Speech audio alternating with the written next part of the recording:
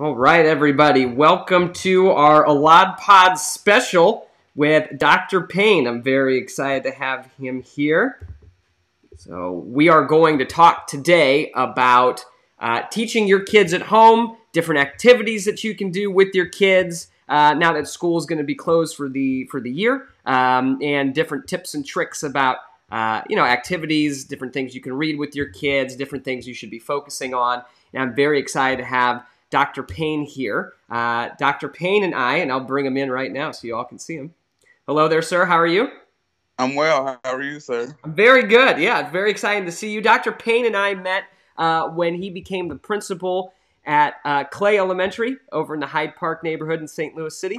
And he is currently the director of the Michelle Obama Early Childhood and Academic Center for Riverview Gardens. So we're very excited to have him here. Obviously, he's not in his office right now because he is practicing physical distancing. So thank you for doing that. No problem. Yeah. So I'm really excited to have you here. You know, I've obviously both of us have been involved in education for a good long time. And, I always thought that you were one of the most inspiring educators that I've gotten a chance to meet. So I'm very excited that you've got, we get to have you now. And we've got a lot of parents, a lot of kids even, who are asking, well, what are different things we can do at home? And for those of you who have watched before, you know that we try to give an activity for you all to do together with your kids, and we put some of that stuff up on YouTube and everything else. So, yeah, I want to talk to you about that. That's what we're going to cover a bit today. But first, if you could you, I guess, introduce yourself to folks so they know who you are and they can decide if they want to trust you. I vouch for them, so you definitely should, but let them figure it out. So, is that okay? Yes, that's fine. Great. So Okay. good afternoon, everyone. Again, my name is Lenore Payne. I'm going into my 15th year in education. My experience has always been around the early childhood arena. I've taught grades preschool, kindergarten, first and second grade.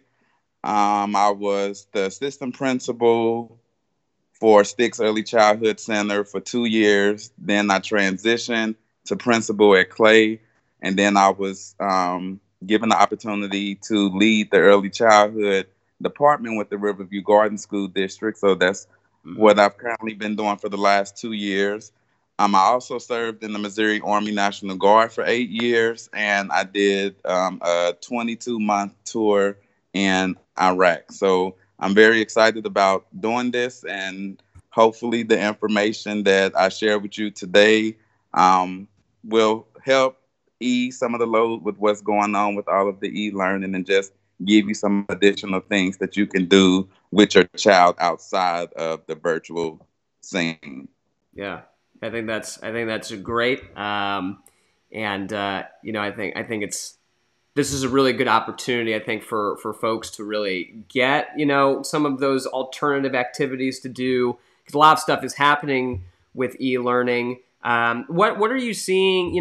With folks. Maybe there's some families that can't access or don't have ready access to the internet. What kind of strategies are you using to reach those kids? Are there like drop off packets, or what kind of things are you doing right now?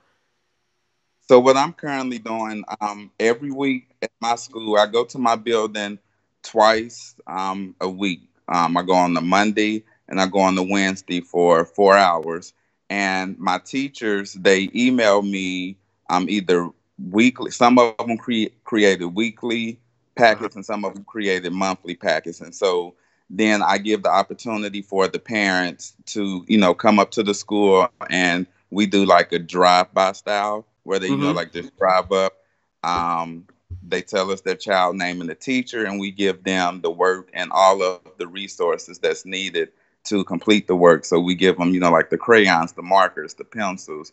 And we also include a home activity that they can do with the entire family. So some type of like science project, but we provide all of the materials to the families, and we always give them a resource sheet of different online venues that they can use and free resources.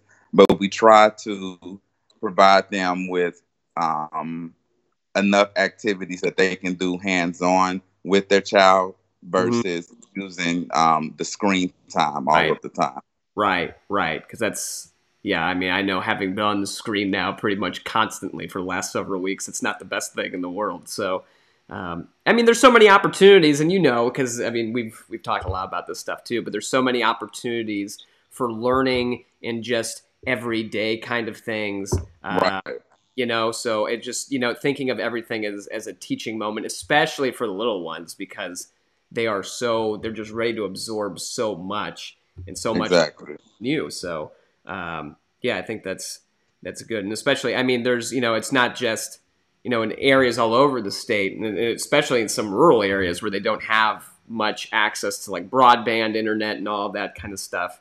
Right. It can be really a struggle just to focus on e-learning. So, yeah. Because the thing is, when it comes to early childhood, a lot of people are in the mindset that early childhood is just preschool age, but Right. early childhood actually spans from birth to third grade. So you have from newborn up until a child is 9 years old. That's what's considered early childhood, and so a lot of the things that you can do with your child, you simply find in your home. So, for example, some app activities that you can do with your child is sorting. Like you can have your kids to like sort different things that you Mm-hmm. have in your home from like biggest to smallest, sort them by color, working on patterns, like finding like whether you got like some Legos or you can use utensils or whatever. Just have your child to make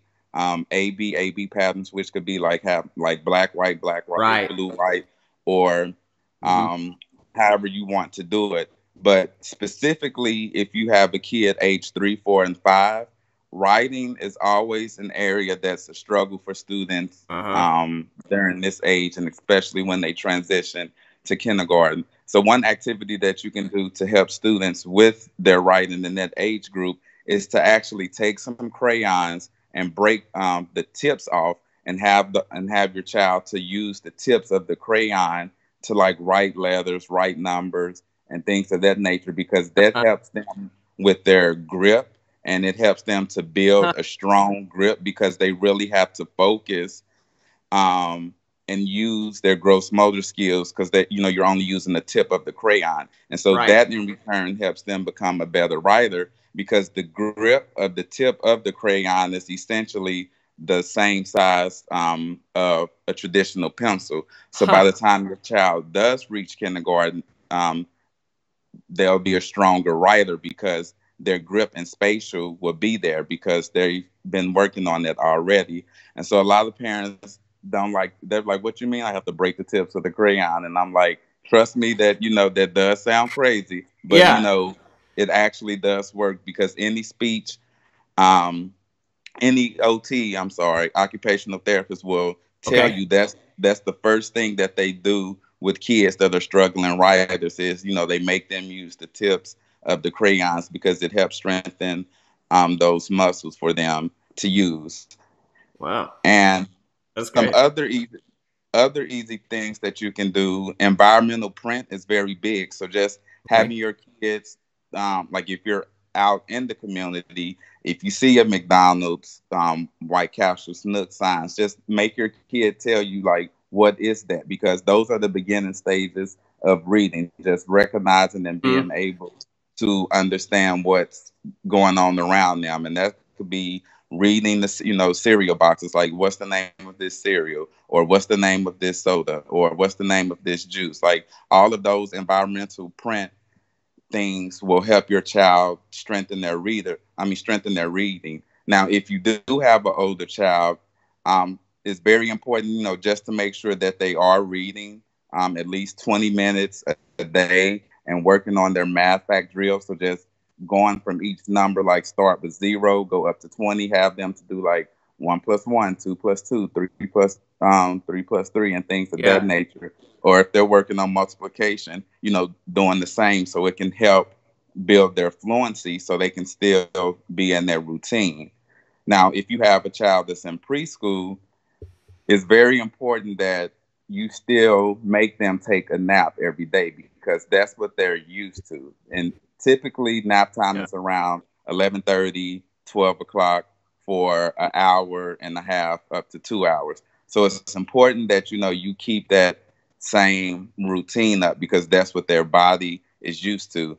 Because if you keep that up, then they'll pretty much stay in their same routine, and Mm, hopefully, they'll still be able to go to bed at the same time. But I know since we've been out of school for a right. while, Right. some of my parents have told me that it's kind of hard to keep their routine, Mm, and their child is staying up to like 10 and 11 o'clock now, and the right. first thing I ask, I'm like, well, are they still taking a nap? And they're like, well, nah, I don't do naps anymore. And I'm like, that's Yeah. why, because your child is routine, and you Mm, have to keep that same routine up.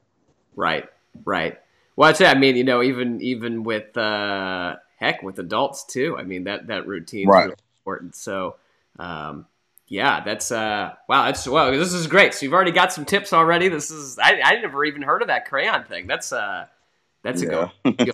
Yeah, that's probably why I can't write very well. No one did that for me. So. Well, that's good. Yeah. What do you, I guess, you talked about environmental. I mean, when you're out and about and you're reading different things, and even if you're driving or if you see it like across the street or something, um, I think that's really great. What do you think? And I've heard a couple different things about this. What do you think about literacy versus math skills versus science? If you've got some parents at home who may feel, and this is always a worry, even when this isn't an issue, but who feel like, oh, I don't know enough about that topic. What do you tell them? Is there a certain area that you would focus on, or are there certain resources for parents out there too?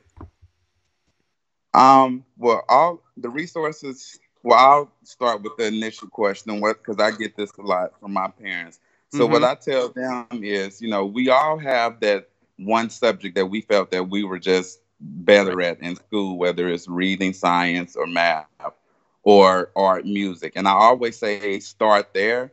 But the thing is, like when it comes to science, reading, and math, honestly, all of that ties together. And Mm-hmm. so a lot of those things you can do, um, we do have the skill set to do. It's just that when we see our child's work, depending on their grade level on this e-learning, some Right. parents panic because it's like, okay, well, this is the way I know how to do it, but the work is asking me to do it 20 different steps. And Mm, I tell my parents, it's okay to show your child the basics and how we learn how to carry and regroup right. and do those type of things. I said, because they're going to arrive at the same answer, and that's okay.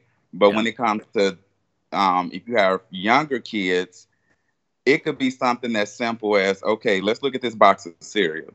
Um, Tell me the name of the cereal. Let's count the letters. What colors do you see on what colors do you see on the cereal? And that right there, you just tied math and reading together right there. Right. Um, you can throw science in by simply saying, what do you think is going to happen if I pour milk on the cereal? Right. Hopefully, the Right. child will say it'll make the cereal soft.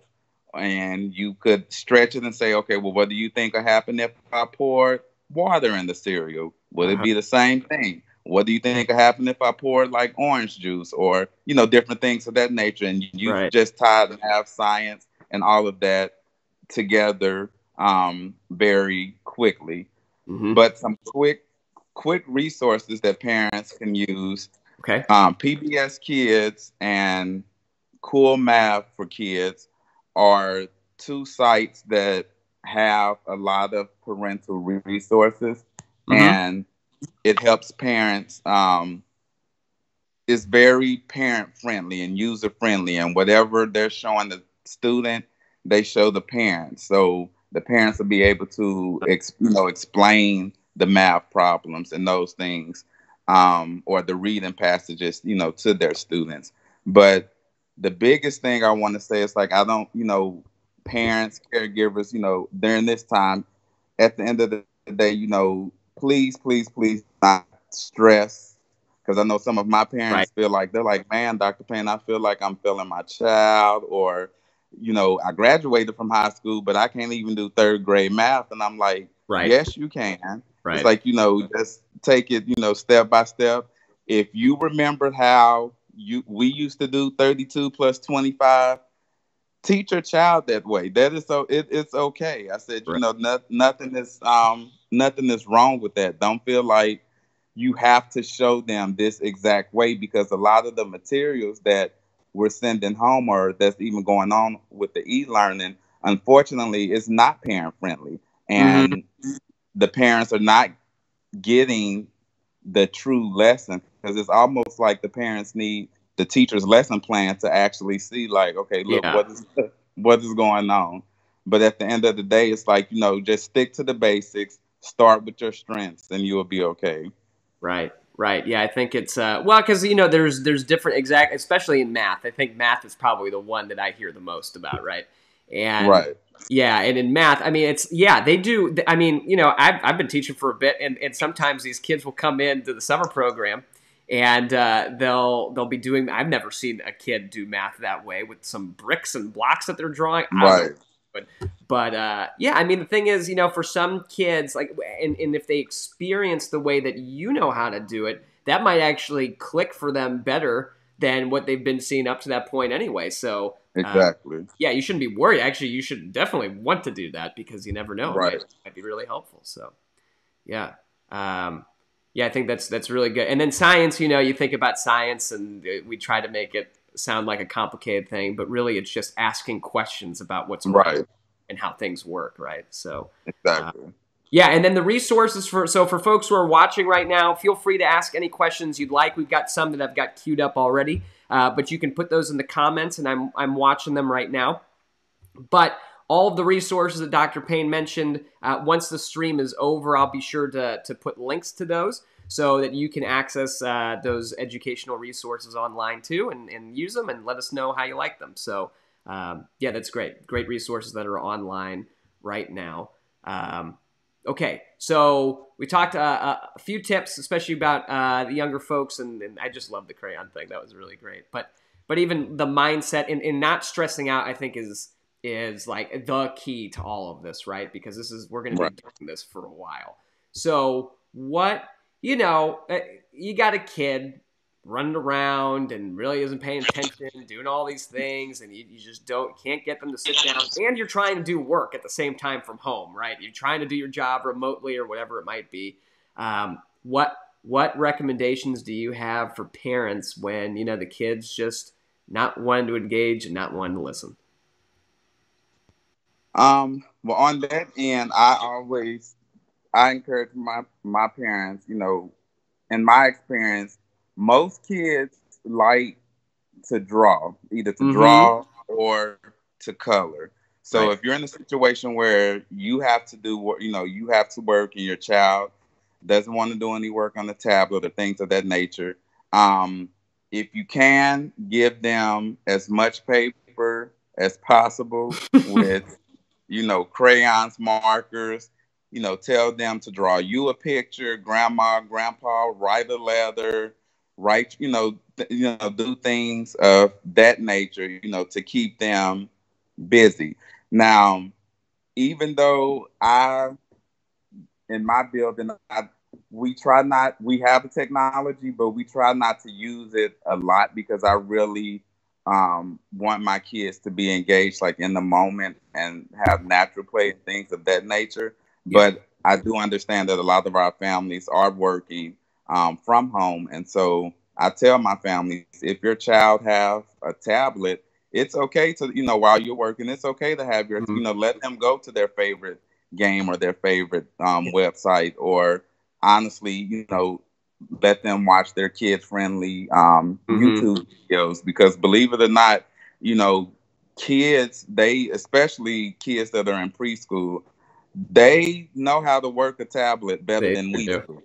Yeah. And they're used to going to certain sites at school anyway. So they can even tell you, like, certain things, like, well, mom or dad, I want to go to ABC Mouse games, to, things of that nature, because they're used to that already. So if it's the situation where nothing is working, you know, you're always either safe with having them to to draw continuously, write continuously, or um, do some type of activity on the tablet. But even if you don't have a tablet, um, if you have a basement that's safe, it's okay to let your child um, run around and play in the basement, or honestly play in their play in their room, as long as they're not too loud. Those type of things. It's okay. It doesn't necessarily always have to be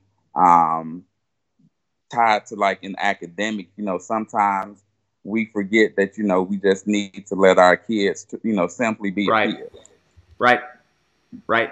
Yeah. And I mean, and all of those different, you can also build off of it, right? So Right. if you got kids who are watching something on YouTube and maybe you're not fully paying attention, or maybe you even watched them before, like you knew what they were going to see, or they watch it like 20 times in a row. I know I was that kid. I would watch the same movie over and over again. Right. But you can then build like, oh, what did you see? What looked like it, what was blue, and different colors and shapes and patterns, and all that's really important. So, just taking all these opportunities to turn, just like we talked about at the beginning, turning them into learning opportunities for kids. Right. So, yeah, I think that's good. Sometimes, it's there's a, oh God, I can't remember his name. I just remember reading this book because when I first started teaching, I had classroom management. That was the big focus, right? Everybody was, oh, how do you keep them under control and everything else? But it's You talking really about Harry Wong? no. There's a psychologist. I can't remember, but he talks about the left versus the right brain, right? And Mhm. for kids, when they get really emotional and it's hard for them to self regulate and everything else, Right. that right brain is just takes over, and that's part of a survival technique for humans in general. But the way he described it was a kid who's maybe having a tantrum or is really having trouble getting it together is on you're in a river and the kid's going down the river, but they're just hitting one bank to the next and they're just totally Right. off course and flying all over the place. But if you think about just the analogy to a kid and their behavior being like something on a river, and instead of trying to fight it so much, really going with it and getting them down to that path as safely as possible, I think is a, I don't know, it's always really stuck with me. It's been a good one. So less resisting and more working with them to figure out what avenues they really want to learn and interact with things. So, yeah, I think it's pretty interesting. So yeah, coloring is always great. And when I was substitute teaching and I would walk into a classroom and didn't know what in the world was going to go on, always had those sheets just in case. Right. And then you see what they draw and you have a conversation with them. And conversation skills are probably, that's going to be really important right now too, because you think about socialization and the importance of that in the school environment. It seems like, at home, we really should be thinking about just, basic conversation skills too, especially with the little ones, right? Right. Yeah. Yeah. Vocabulary and all that kind of stuff. So, yeah. Well, great. So that's good. We talked about kids and them not really wanting to focus right now, and you're working at the same time too. What about I guess, and maybe this is helpful for folks who might have multiple kids at home. Is there something that you might recommend if you've got an older kid at home and there's some younger ones there too, about ways to like organize responsibility within that, to have older kids helping the younger kids learn or doing whatever the work they're doing? Yeah, like the older siblings can like read to their younger siblings, Mm-hmm. have their younger siblings read to them. They can do like arts and craft activities with them, as far as once again with like drawing and things of that nature. They could even actually show them like the work that they're doing. Like, well, this is the math that I'm working on. So like when you get in fourth or fifth grade, you'll be doing this type of math, and they can do it together, because younger kids, they like to mimic what their older siblings are doing, and they feel important and valued when they're in that process. So even if they can't do it, like in their mind, they're like, "Ooh, I'm doing big kid math," or "Ooh, I'm reading a big kid book." So just having them involved in the work, that they're doing, and making sure that they're doing their work together. So it's like if we're all at the sitting at the table, sitting at the couch, or in each other's room, but just Mhm. having the older siblings to kind of take on like that junior teacher role, just checking over the work that they're doing and seeing if they need help, and Mhm. giving them different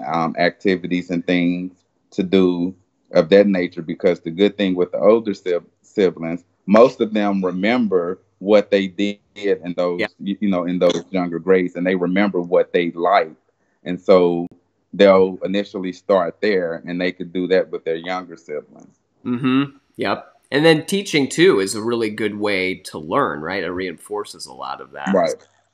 Because Um, sometimes this siblings listen to each other better than they do with like the parents or even the teachers, because a lot of the times parents, after so many tries, they become frustrated, and so mm-hmm. then that makes the child break down, and then you go work with your sibling, and your sibling like, look, this all you got to do right here.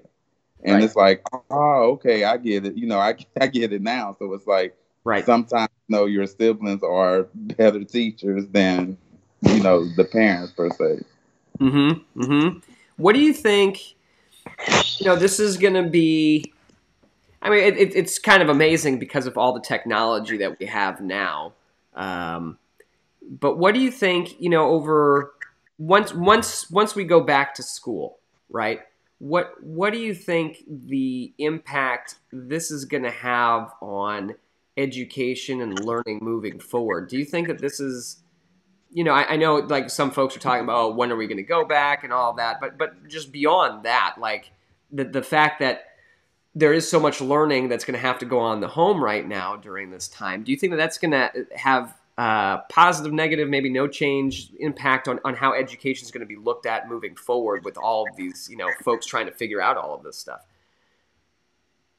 I think what this has exposed is that right now, all technology is not good technology, Mm-hmm. and one could easily say that, oh, well, this would have like a positive effect and a positive change for the Yeah. future. But what we're going through right now is like we're realizing that hey, everybody doesn't have access to technology like you think that they do. Like everybody don't have the capability to have Wi-Fi at home, or some of our students, they're being raised by either older parents or older grandparents who are not that technology savvy. So we're realizing that hey, this is we it's a good thing. On Mm-hmm. paper it sounds good, but it's really more cumbersome than anything, because we didn't think about like, okay, well, how do we teach the families to use like Google Classroom, or how to use Zoom, or like even how to turn in the work. And some school, not knocking any school districts, but some did a better job at communicating, than others. But some parents are still in the unknown, because they don't know, like, okay, well, I want my child to do the work, but I can't sign in, or we don't have Wi-Fi, so are they going to fail? And it's like a lot of families don't know that this Yeah. e-learning is not going to hurt their child grade at all. It can only help their child grade, but they can't lower it. So what that Mm-hmm. means, however their child was performing before all of this happened, like if your child had a B in math, then he or she still has that B in math if you don't complete none of the e-learning work. But if your child completes the e-learning work and it gets turned in, then the B could turn into an A, but it's definitely not going to go lower than a B.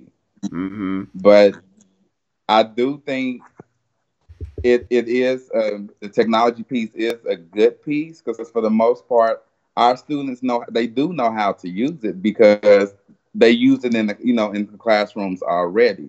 Right. But they didn't a lot of our families didn't have the technology at home already, and some school districts did provide it and some didn't, and Mm-hmm. now some are scrambling to try to get laptops and iPads to families, but it's like, okay, well, the school year is almost over with, so do Mm-hmm. we really want to do that? And for the families that have been doing it, a lot of them are over it because the kids are tired of they're tired of doing the work. They actually want to be at school in the physical Right. classroom, and the parents, they're getting stressed out because it's like, you're showing me how, I see this math problem and I know how I want to show my child, but every time I try to show my child, he or she tells me that's not how my teacher do it. Now, mom, that's wrong, that's wrong, that's wrong. So that, they Right. get frustrated. So I think if anything, we may we're truly going to get back to the basics once school does resume, because sometimes those basics is what truly matters and what kids truly need, and the technology piece would just be an added benefit. Right. Right. Yeah. Yeah. It seems like so much of this comes down to access, because what you really don't want to end up happening is, for folks, school is supposed to be, this opportunity for, well, this equalizer, right? So many folks can Right. access it and all of that, but what you really don't want to have happen is that just those who are able to access all this wonderful stuff, all of this e-learning, are the only ones who are getting it, which just increases that gap even more, right? um, Right. yeah, so I guess looking at now, I know you talked a lot about the different kinds of things that we could, and just like almost specifically, it's about access to e-learning in general, whether that's through infrastructure, internet access, whatever it might be, and then also having opportunities. It sounds like for parents to learn how this stuff is working, and maybe even be more engaged in that learning, Right. before something like this happens, so they know how to adapt if there is a situation like this. I mean, what other things would you recommend? I mean, for folks who are making decisions right now, I know our legislature is going back pretty soon too. But with our education commissioners and everybody else, what kind of things would you say? Hey, if I'm in that position, I would be looking at these policy issues to really consider, especially given your experience right now and your family's experience. So what I de- definitely would look at is the fact that, if in the event that, if we ever are in a pandemic time like this, just truly Mm-hmm. making sure that all schools have one-on-one access to technology for for their students, so we can provide families with not only just the technology as far as the tablets, but with the wireless as well. So it's like, here's your tablet, here's your wireless box, and so the district will be able to provide all families not only with the technology, but with the internet access, as Mm-hmm. well. And that would eliminate half the battle right there, and even making sure that um, when we're assigning this work, we do have designated individuals that will work with families every day for like a certain time period, like maybe an hour, 2 hours, like, mom, dad, this is the math that your child is currently working on. This Mm-hmm. is how we've introduced it to your child. Let's do a few problems. What questions do you have? So the parents will feel more comfortable helping their child, or even providing live tutoring sessions as well. Mm-hmm. So don't just give them the work and say, have fun, mom. But hey, let's provide some live online tutoring as well, so kids can still receive their real time help and be able, to ask questions, and the parents can learn in that moment with their child as well. Mm-hmm. Mm-hmm. Yeah, I think that's yeah, that sounds good to me. Um, how are your teachers doing? Overall, my teachers, they're doing okay. I mean, quite naturally, they would rather be at work. Mm-hmm. They miss the students, but we have what's called class tag, and so all of my teachers have a class tag account, and so it's like an online platform, and that's how we do all of our communications with our family. So my teachers are able to face to like have live conversations with their class. They still do like morning meetings and things with their class because it's live, and parents have the opportunity to just click on the little link and they all see each other. And for those families that can't participate, it's recorded and saved and archived every day, so they could just go back to like what they missed and see like what was the lesson of the day, the letter of the day, and things of that nature. So Yeah. they're doing okay. They like that, but they, like I said, they would rather be in the classroom. Right. Right. Do you because I mean it's gonna almost seem like this is gonna blend in to summer pretty quick. Do you think that there's going to be any kind of programming that will go on like this during the summer? Yeah, I mean, I can say for a lot of the county school districts, like Mm, we're already prepared for the summer. It's kind of like we're going to continue to do what we're doing. But for our students that are in third grade transitioning to fourth, that's reading below like two grade levels, they're in talks of having like virtual summer school mm, for those students. So a lot of school districts are in talks right now of trying to set up some type of virtual summer school for those students that were reading two, three grade levels behind. And for everybody else, it'll be like a continued process of what we're doing right now with the yeah, e-learning. yeah, yeah, um, yeah. Okay. Yeah, because I know parents are probably not looking forward to having this go on for too long, but nobody is really, and it's Right. it's a way to make sure that we're all a lot safer. And it's important. That's again, that's another teaching opportunity too, because this is overtaken so much. It's going to be front and center for any kid who's out there, and learning the importance Right. of just like washing your hands, and what that means, and how diseases work and where they come from, and there's a lot of opportunity there too. I think so. Um, yeah, and then healthcare. I mean, there are healthcare workers out there, and the different things that we're seeing on social media and on the news. Right. What they do as a job, why it's important.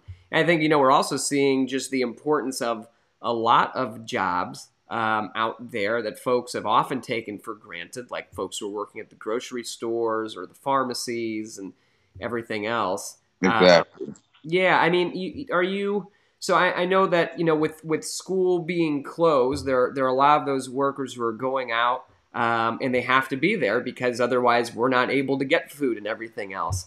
Have you Hmm. seen any trouble with that? With I don't know, with your families or folks that different folks that you're talking to, where some folks, especially like if they're doing that kind of work, like a lot of first responders now, they're able to access childcare and everything else. But for folks who aren't in that quote unquote emergency personnel designation, are you seeing some challenges for them because they have to be there, but they also have to take care of their kids?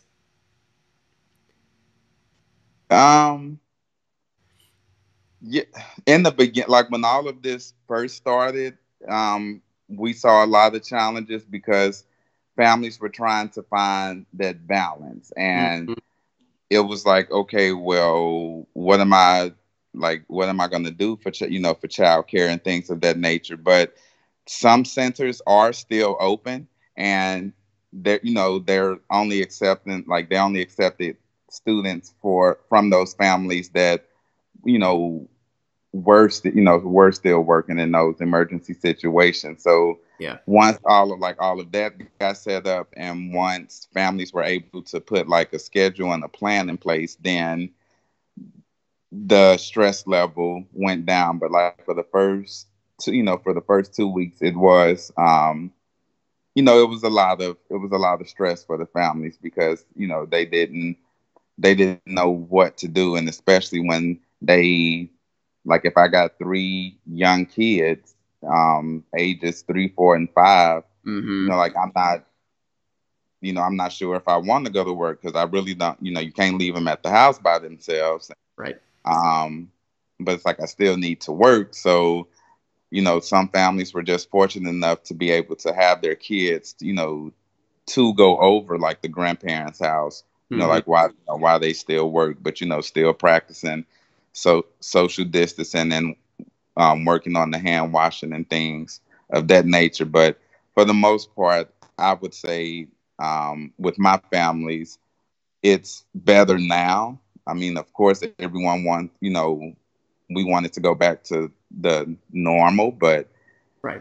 if most of my families are in a routine now. Yeah. Right. Right. Yeah, I guess just adapting and finding those folks who can watch your kids for a little bit during the day. So, Right. okay, so we talked about some activities specifically. The crayon tip breaking one and having them write with that, I think, is great. Looking around, we talked about cereal and pouring different things on it, and really just exploring the world that's around you and asking questions. And of course, coloring and drawing as a last resort whenever you need it. So, is there any other specific activities that you think of that are easy to do at home? And again, we'll put those resources, the links, and everything in the comments. But is there anything that I don't know that you in particular enjoy doing, or watching kids do, or you see that they're enjoying that's easy to do at home? Well, for families that have older kids, like this is something that like I'm working with my son on. I mean, we've been working on it for even before this happened, but we've really increased it now because we have so much time together. But Right. um because like in a lot of high schools they've taken out like those basic things that kids need to know, which you need to know how to cook, you need Mm-hmm. to know how to balance a checkbook, you need to know what a money order is and how to write a money order. So those are the type of things that like I'm doing with my son right now. It's like I'm showing him, like he cooks breakfast, he cooks dinner, and I show him like how I balance my checkbook online when it comes to like paying bills and things of that nature. So it's like I'm teaching him those skills that he may not necessarily learn, get at school. And so it's okay to do those things, with your child, like showing them, like how to cook and how to wash clothes and how to properly clean the bathroom and things of that nature, because those are the essential skills that that they will need um throughout their life. Mm-hmm. And so just and those can even be family activities that you can do with younger kids as well. Even with the cooking piece, I mean, of course, you have to tailor it um to fit their needs, to make sure that they're not touching the stoves and things of that nature. But Right. those everyday skills that we're so used to doing as adults, sometimes we forget that, we were kids once and we Mm-hmm. had to be taught and trained. So it's like, we need to do those home essential skills with our kids as well. Right. Right. I think that's great. That's really helpful because yeah, you don't get that stuff in school, right? So this is a No, great time. You've got to do it anyway, so you might as well have them do it with you. Uh, exactly. right. Yeah, I think you bring up another point that folks, we oftentimes don't talk enough about, but it's also now that you're going to have your kids at home so much, you also want to make sure that there's nothing out there that they can grab really easily that you might not have really thought of. Right, But dangerous things or checking the outlets and any weapons that might be home and making sure that all that stuff is secure and away from them, because like during the day you might be used to having stuff out there because no one's in the house, but right. you got folks there now, so definitely want to look for that stuff too. Let's see, anything else that you'd like to share? I think this was super helpful. I mean, this was pretty great, but is there anything else that's on your mind or that you'd like to share with folks? Um, no, sir. Yeah, that was pretty good, right? I felt good. Is that pretty good? Yes, sir. Yeah, great. Well, I really appreciate you being here. I'm going to throw up, some of our stuff there too. But this was everybody. In case you missed the intro for some reason, go back, rewind it, watch this thing again. We'll have this up on the podcast too a little bit later. We'll get this uploaded and everything else. But this was Dr. Payne. Dr. Payne, who's the director of the Early Childhood Academic Center, Michelle Obama Early Childhood Academic Center at Riverview Gardens. And we were talking about all these different tips and tricks and things to really consider when you've got your kids and you're teaching them at home. And we're just so happy that you were able to make it and share your knowledge with so many folks and find a way to do this. And I think it's going to be very helpful for a lot of folks who are out there watching wherever you are. So if you've got any questions or anything, feel free to put them in the comments. I'll check. We've also got, some from some of the activities I've done with kids. We've got some, easy worksheets. We talked a bit about emotional learning and making sure that kids can share that too. And this is a really great opportunity for even adults to do that and learn how to communicate better. So we'll have all that information up there. But if you've got any questions, I'll hit you up too, because, maybe I'll have to get an answer from you. So great. Well, thank you all for watching, enjoying the Elad Pod, and I'll throw up some of our contact info. So if you do need anything, you can always visit us online at all of these different places, and we will be back to do more of these. This weekend we'll have a special that we'll be announcing pretty soon too, but we really appreciate it. So thanks for coming, Dr. Payne. Thank you. All righty.